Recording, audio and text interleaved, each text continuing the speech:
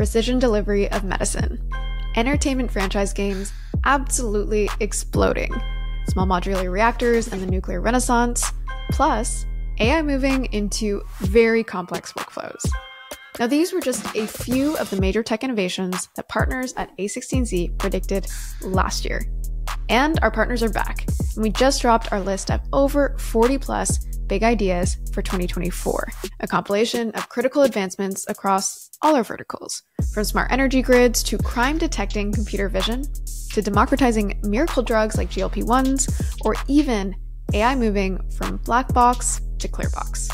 You can find the full list of 40 plus builder-worthy pursuits at a16z.com/bigideas2024, or you can click the link in our description below.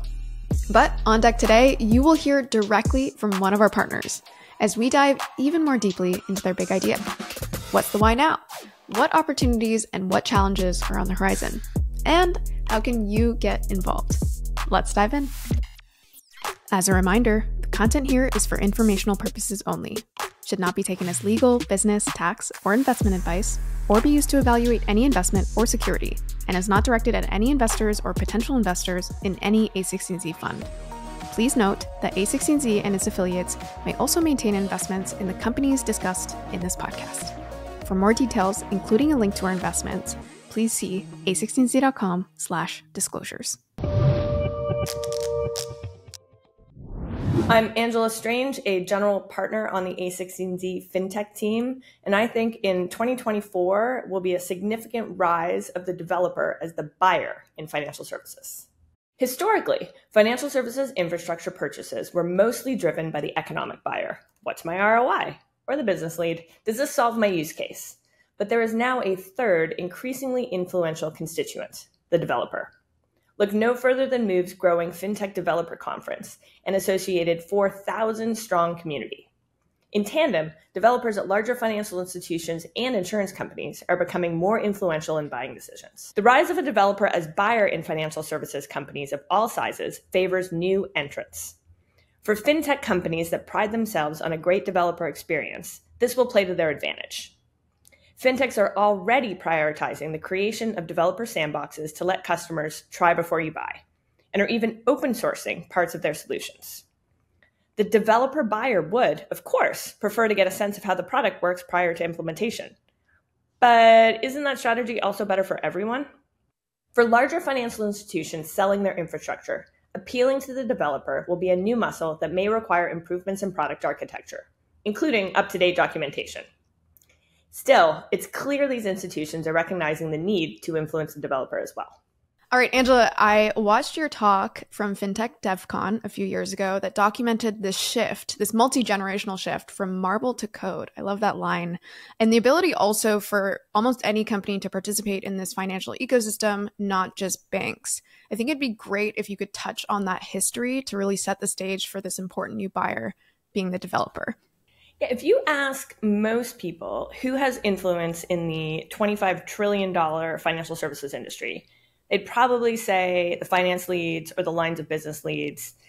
And what's happening now is there's a third very influential constituent, which is the developer. And this has dramatic implications not only on how financial services are built, but then also like the services that we receive as consumers and businesses. And I think anytime you talk about a big shift like this, it's sometimes helpful to walk through super briefly, like what have been the big eras, just to underscore the importance. And this is where the marble to code sort of framing came from. And so if you think not that long ago, banks were built out of marble, and they were only concerned with keeping physical money safe.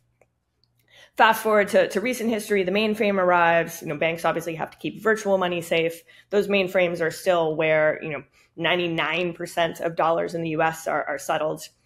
So the trend that we've been talking about over the last several years has been the shift to as a service.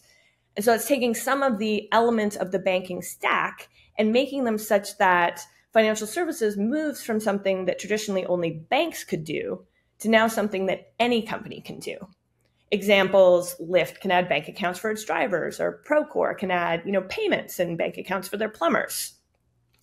And what has happened is any developer at one of these companies and even at the banks has discovered that even though we have these as a service layers, there's still a lot of stitching that needs to go on to put these things together. And then to state the obvious, developers are very smart. So anytime they find themselves building something over and over again, they will find a way to automate that and oftentimes open source it. And so we're starting to see all of these like very well used, prolific open source libraries that are solving what used to be esoteric problems, but that are used by millions of developers all around the world. And so this force shift is taking the as a service layer and exploding it even further, such that you can think about it as almost having Lego for banking. So it's these different composable blocks that all fit together in different kinds of ways. And then the added bonus is many of those are open source. And so the smartest people from all around the world can contribute to these, making them even stronger and even better. Amazing. So what does that do? You can build way better products much faster. And it's starting to attract some of the smartest engineers are now working on financial services products. I love that. And I think maybe it would be helpful for the listeners if you could give a couple examples of those financial services infrastructure products that you say were previously driven by the economic buyer or the business lead that now you think are really being influenced by these developers. Let's use the example of payments. If you're providing a operating system for any type of business, it's a very natural extension that you might want to add payments. And traditionally, payments will expand the dollars that you are able to get from your customers. It's going to give you more margin. It's going to make people stickier. It was a very economic decision that this is the right thing to do. And so let's pick the infrastructure. And I think what has happened is companies that have done this historically have then ended up with, well, now we have one system that helps us accept the money. We have another system that helps us store the money. We have a different system that helps us disperse the money. Now, when we're trying to create these good user experiences, again, we're stitching these things together. So to use an example of, Move, which is the company that has started this large developer conference, if you can provide composable blocks of all the different things that you want to do in payments without any of these middle layers together, engineers are able to build much better products and much more seamless experiences. And then as a result, they are becoming very influential in the buying decision because it's going to drive the revenue and the product experiences that these companies are able to do. Absolutely. And anytime we see a shift in who the buyer is, that naturally also influences the way products are built. And so maybe you could speak to that, right? If we now see this buyer, how does that ultimately influence how these products are expected to be built and maybe also how they're expected to be sold? I used to work with this great VP of engineering, and I was on the product side. And what I loved the most is anytime I could come up with the best product experience, versus some of my counterparts who'd be like, well, yeah, this is hard to build. This is not. His expression was always like, well, it's just software. We can build anything. And in financial services and payments, like that hasn't always been the case because you've just been limited by how things are stitched together, what systems you can tap into. But if you can imagine, come up with the absolute best product experience, and there's some really unique different ways to integrate financial services into software platforms. And if you could have the most composable bricks of how to do that, then you can drive the best user experiences. And so I think the product first thinking that's happening in financial services is very much coming to the forefront, both on the consumer side and on the business side, because now we have this just great composable architecture. So where do larger financial institutions come into this? Because they're not necessarily known as being the most technically savvy or the most composable code. I mean, I think something that you mentioned in your talk that we referenced at the beginning is that 40% of bank code is still in COBOL, which is pretty legacy. I think you even said that it's not really being taught very widely anymore. And so how does that fit together? How do we square that circle of these larger financial institutions and this walk towards something a little more technologically driven and with developers at the center of that? Yeah, so the most oft-cited statistic, which I think has stayed very constant, is just the level of banking infrastructure has been around for a long time. COBOL is an old language. There's a lot of code written in COBOL. It is very hard to find COBOL developers right now. There's also a lot of legacy software. Much of financial services is built on enterprise software that has been around since the 60s, 70s, and 80s. And the narrative has been that banks are never going to rip a lot of this out. Like, it's just way too risky. And I think that is starting to change. Like, I did this talk in 2021, and there was already a ton of momentum towards developers. It's now, almost 2024, and there's an entirely new platform shift that's driving even faster change, which is generative AI. And there's a lot of talk in financial services around the risks that are posed by generative AI. There should be more talk around what are the risks of not moving quickly enough towards this trend. And I think we're already seeing that a lot in financial services and in insurance. CEOs from top down are really rethinking their strategy. How can they leverage this platform shift? And how does that impact financial services infrastructure? I think it's challenging this notion that some of this infrastructure will never be replaced. Because I think what we're seeing is, like, take a loan origination system, for instance.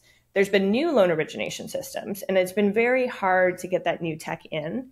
But I think one of the reasons was the new tech was better, but probably not 10x better. Right. Whereas now with Gen AI, it's like, great, we've reimagined the workflow. It's going to take you 1/10 as many people because, if you take an AML system, for instance, like, we're going to automatically write the SAR reports for you. And so the products that are able to come along are so much better that it's challenging the notion that some of this old software is just never going to go. And so I think that's point one. Point two on COBOL, right? Like, does it make sense to, entirely rewrite systems in days past? Probably not. But if you look at GitHub Copilot, depending on the engineer, that's 30 to 100% increased productivity. So one school of thought is like, well, now you could just rewrite it faster. But you can imagine a world where LLMs get so good that you could feed in large portions of code written in COBOL, and they would spit out the same amount of code or the same functionality of said code in a different language. And we're not there yet, but the space is moving so quickly that this change and this shift is very much going to change some of these, like, notions that have been around for a very long time. Totally. It's a very foundational shift. And maybe one other shift I'd love for you to touch on are the regulatory shifts happening at the same time. We did an episode recently where we talked about how different jurisdictions are implementing open banking or sandboxing. And I'm curious to know how you think those also fit into this trend of the increasing involvement of the developer. Yeah, I think the open banking trend in particular is pretty interesting. And, the US is a little bit different than some other countries like the UK and even Brazil that have an open banking mandate from the government that banks have to share their data. And so you can think, like, okay, does it make sense for every bank by themselves to independently develop and maintain and do all of these different types of APIs? Or is that an opportunity for broader open source projects, broader standards, such that it becomes a lot easier for financial institutions to maintain some of these open connections, and a lot easier for other companies, other software companies to connect into them?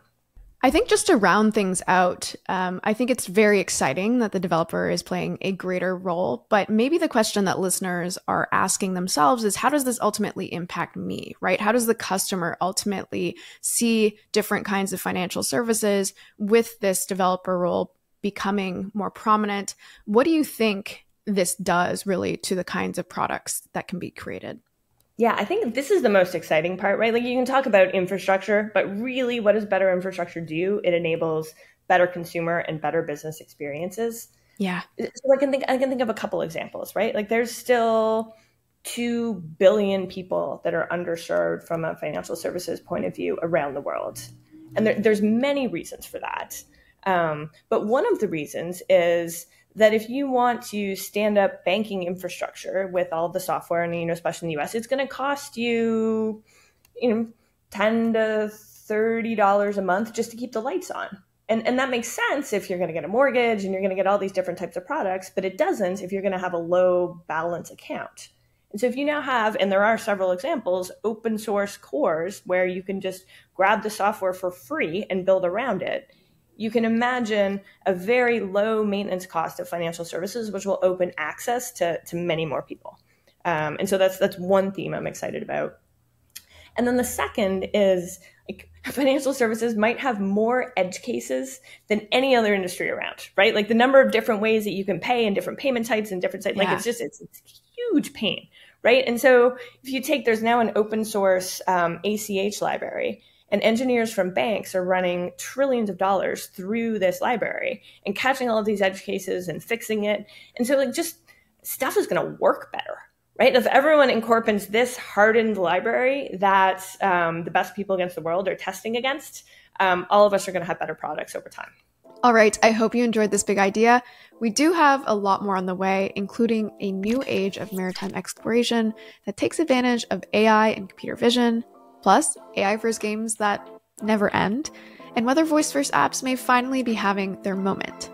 By the way, if you want to see our full list of 40 plus big ideas today, you can head on over to a16z.com/bigideas2024.